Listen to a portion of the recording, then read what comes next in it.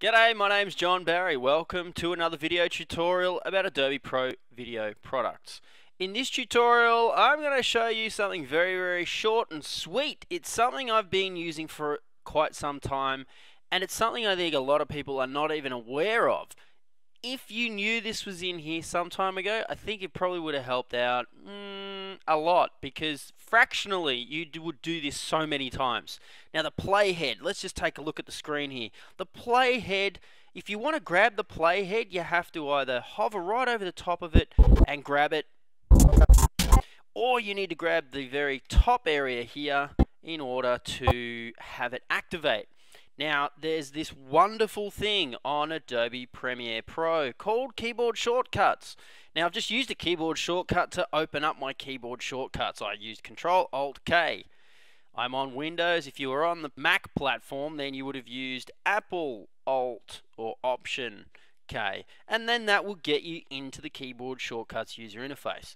Now, we've got a keyboard layout. This came out just at the start of the 2017 release. Now here's something cool. You can either select the keyboard through the user interface using the mouse, and the combinations will show up. Then you'll get access to what it is that these actually do if they're assigned to something.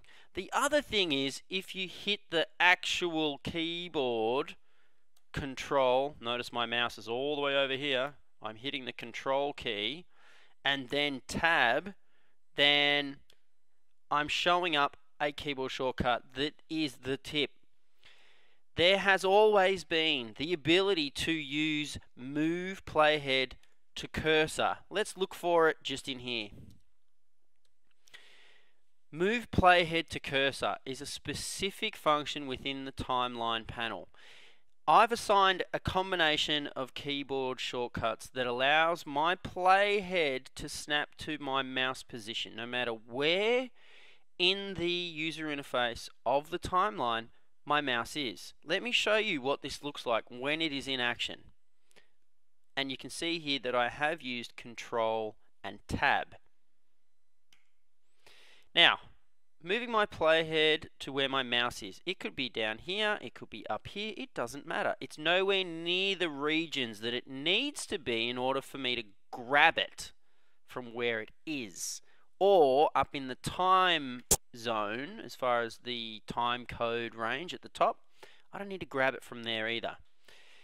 This is kind of nice because I do this a lot. I have my mouse hovering around here somewhere and I want to see what the content is around that particular point. Control Tab.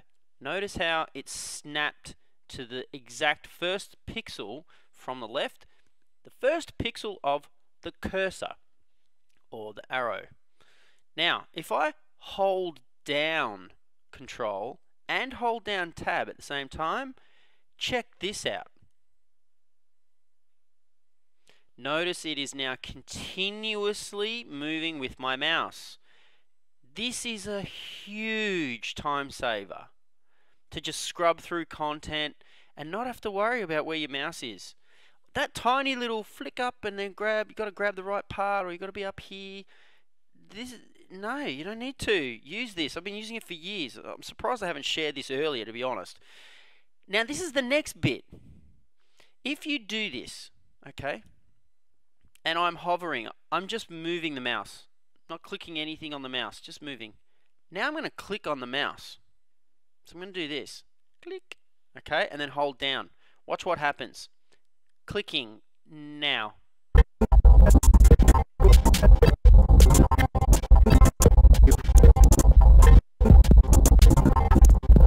Oh, you get to hear the scrub of the audio as well? Yeah, pretty cool. So please, if you haven't already assigned this keyboard shortcut because you were just not aware that it existed, please go ahead and do so. Feel free to use the one that I've come up with, Control Tab. It just seems like a nice fit. It doesn't interrupt with any other keyboard shortcuts I might want to actually use for other things. So that's my tip for today. Move Playhead to the cursor. My name's John Barry. Ciao for now.